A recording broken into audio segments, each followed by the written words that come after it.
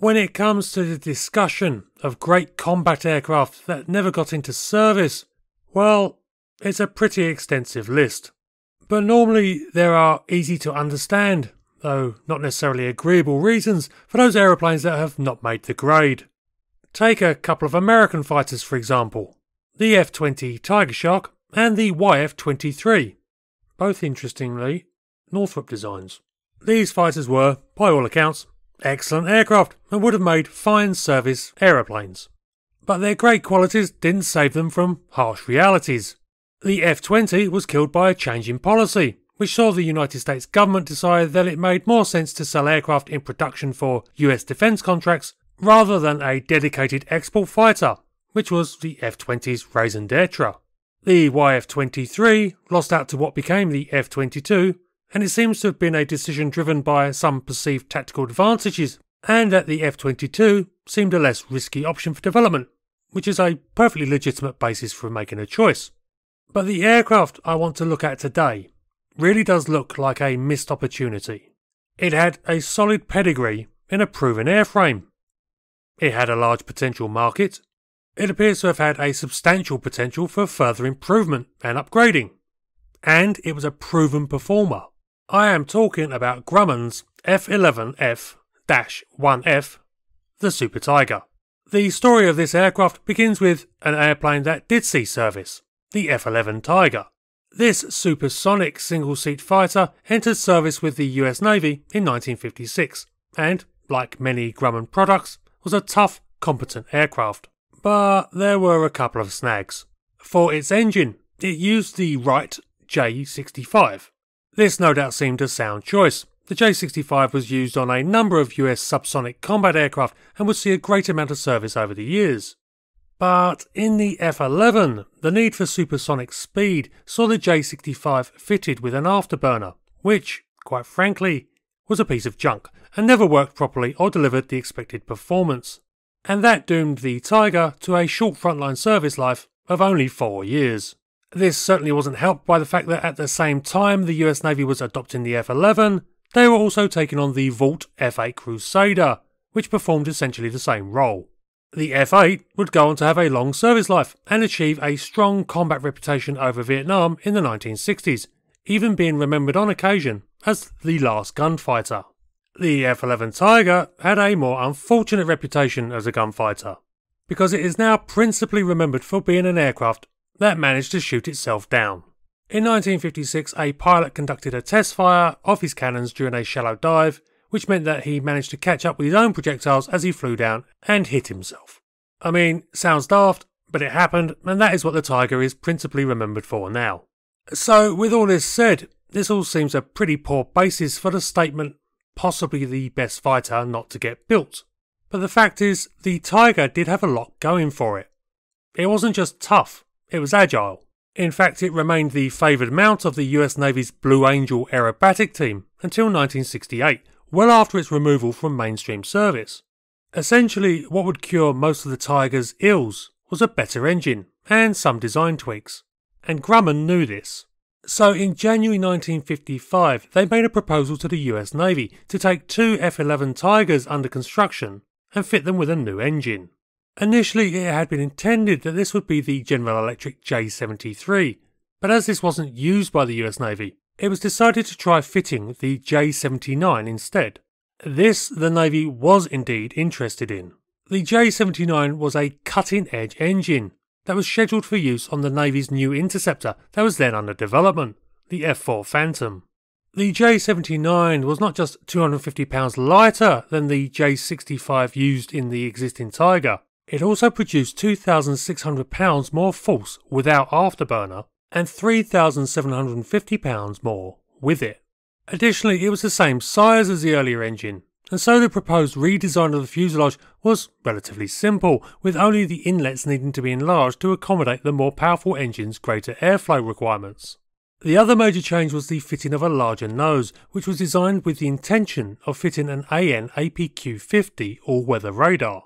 Again, the same as used on the early Phantoms. Naturally, the fact that the changes were comparatively minor on a production aircraft meant that the Super Tiger was available for testing in short order. The change of power plant was projected by Grumman to provide a comparatively marginal increase in performance over the baseline Tiger, though much more reliably. The F11 had proven to have a maximum speed of Mach 1.1, while the new Super Tiger was anticipated to be capable of Mach 1.3.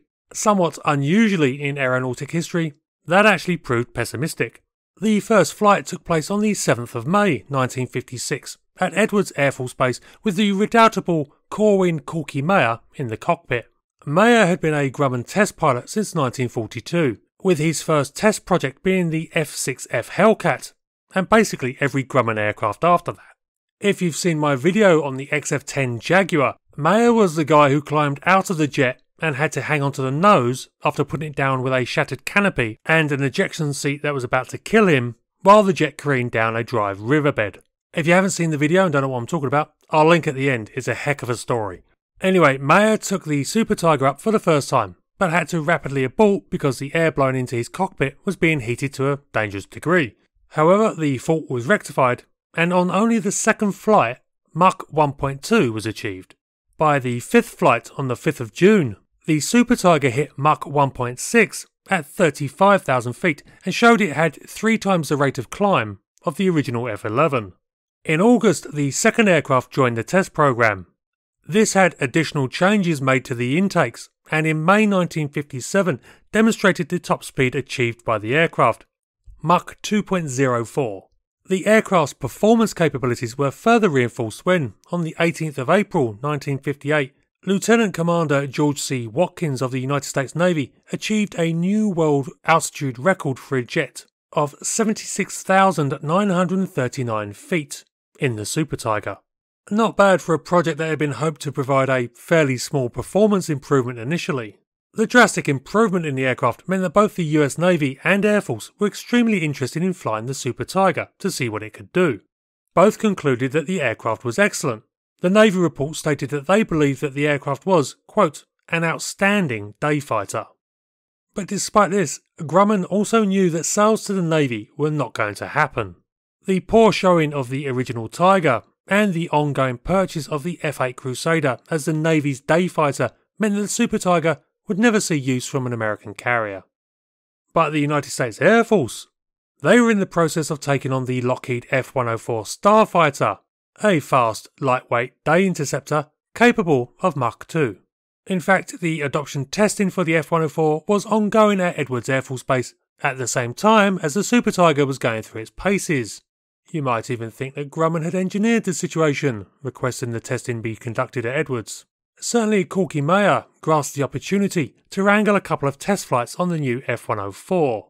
His report pretty much sums up the issues that would bedevil the Starfighter throughout its life, and he noted that while its performance was impressive, the aircraft sacrificed much of its utility and range for that purpose.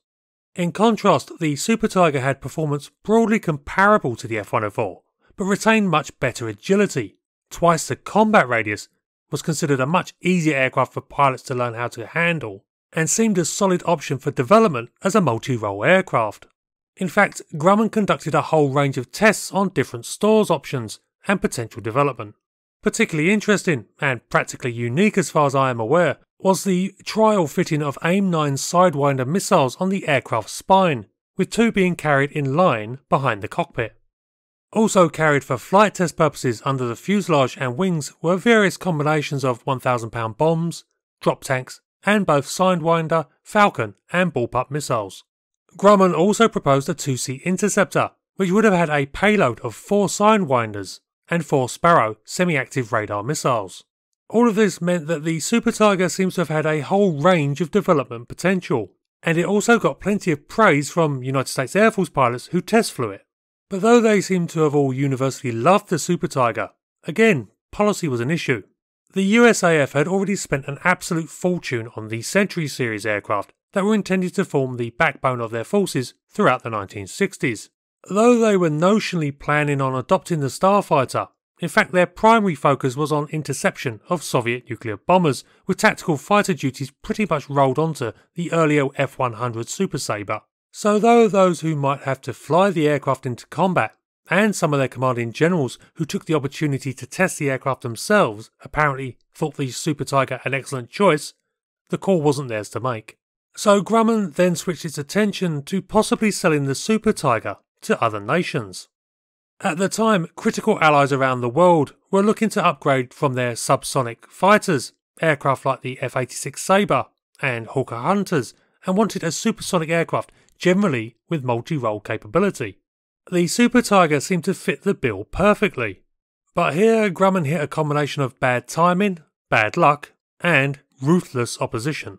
The Super Tiger was tested by the British and the French, but both those nations had their own aircraft on the verge of entering service to meet their requirements.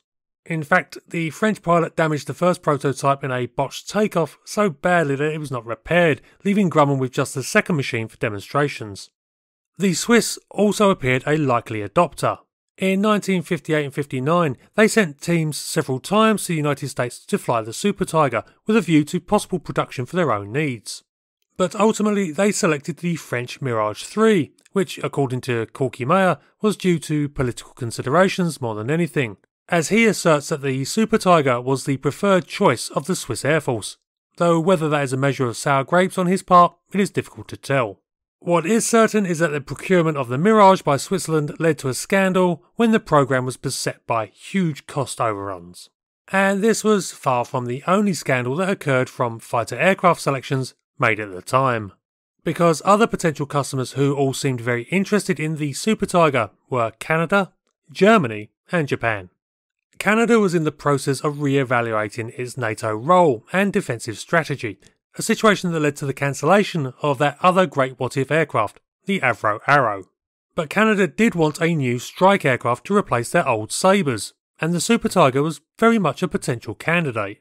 Flight tests of the aircraft by pilots from the Royal Canadian Air Force concluded that the new F-11 appeared to be an excellent tactical fighter, and that not only was it a suitable replacement for the Sabre, but also that any pilot capable of flying the older aircraft could easily convert to the Super Tiger with a short conversion process. All sounds good. But here Grumman found its lack of experience in international marketing telling against it. While the Super Tiger's marketing team was composed of a handful of test pilots and engineers, Lockheed employed a dedicated sales team who understood better the realities of the market. Despite the RCAF apparently loving the Super Tiger, Canada selected the F-104, again primarily for political reasons. Lockheed offered to allow the Canadian aero industry the chance to build components for aircraft not just built for their needs, but for other customers as well. Considering the row that had developed over the cancellation of the Arrow, and the future of the Canadian aircraft industry in disarray, this offer was very much a winner for the Canadian government. As Mayer put it, Lockheed was again teaching us international sales fundamentals much faster than we could absorb them. And this was the case with the two other big bids that Grumman pursued, though in this case Lockheed seems to have been somewhat more direct in their sales methods, shall we say. The Germans first flew the Super Tiger in 1957 and gave a demonstration of how tough the aircraft was when one of the pilots came back complaining that he had not been able to get above Mach 1. It turned out he had forgotten to retract his flaps after takeoff. Despite this, the aircraft suffered no damage. Quite remarkable. The German pilots appeared to have had as high an opinion of the Super Tiger when they left as just about every other pilot who flew it. But the decision was made to buy the F-104 Starfighter. Notionally, this was decided because the F-104 was in service with the United States Air Force, whilst the Super Tiger was not in service with anyone. That sounds fair enough, but the choice has continued to prove controversial. The F-104 in German service was often tasked for use as a low-level attack aircraft, something it was very much not originally intended for. Combined with a relatively inexperienced pool of pilots flying the aircraft, the Starfighter suffered a notoriously high loss rate with the German Air Force, and indeed with many of the other countries that bought it. The fact that in 1976 Lockheed was found to have bribed senior government officials in multiple countries, including some in the German government at the time of the F-104 decision being taken, makes the choice to adopt it even more charged. And one has to wonder whether the adoption of the steadier Super Tiger, an aircraft recognised by the pilots who flew it as a far more stable aircraft, especially for pilots transitioning from older transonic aircraft, well, maybe that would have led to a lower crash and pilot loss rate. That is, of course, speculation. But what isn't is what happened with the final possible purchaser of the Super Tiger, Japan. The Japanese first sent a team to the United States to test various aircraft as replacements for their F-86F Sabres in March 1958. And the Super Tiger wasn't even on the list. Apparently, the intervention of Major General Boyd, who was basically the USAF's top man when it came to new aircraft, saw the Japanese delegation decide to try out the Grumman aeroplane. And they reported that of all the aircraft they looked at, the Super Tiger was the best choice for Japan's needs. In April, it was publicly announced that the F-11 was Japan's preferred option, and that pending suitable arrangements being made between Grumman and the Japanese, the Super Tiger was going to be their next generation of fighter. It just had to go past the formality of approval by the Japanese Ministry of Defense, who sent another assessment team, this one headed by General Genda of the Air Self-Defense Force. If the name Genda sounds familiar, well, I'm not surprised. He was the guy that largely planned the attack on Pearl Harbor. In 1959, he was Chief of Staff of the Japan Air Self-Defense Force and essentially had the final say on what would be selected. The Japanese team once again assessed the Super Tiger and the F-104, and the reports were clear. Of the two aircraft, the F-11 was the best choice, especially due to its greater range. Genda's team returned to Japan, where they reported that the F-104 was the better aircraft and the original decision should be rescinded. As it turns out, Genda was one of the recipients of Lockheed's largesse, a fact that came to light in the later scandal. Of course, that was too late for the Super Tiger, and ultimately only the two test aircraft were built. The first damaged aircraft was used for fire training practice at Edwards until it was destroyed at some point in the 1980s. But the second record-breaking aircraft is still around and is on display at the China Lake Museum in California. So what do you think? Does the Super Tiger deserve to rank as one of the greatest missed opportunities in combat aircraft history? We only have the test reports and assessments to go on, but they are pretty solid that the F11F-1F was a damn fine aircraft and certainly sounds like it would have been a better choice for transitioning air forces than the F-104 Starfighter. If you want to read up more on this, I suggest you check out Corky Mayer's book on the subject, link in the description. Anyway, I look forward to seeing the debate in the comments, and please share with anyone that you think might be interested in the discussion. Have a good one, and I'll catch you all again soon.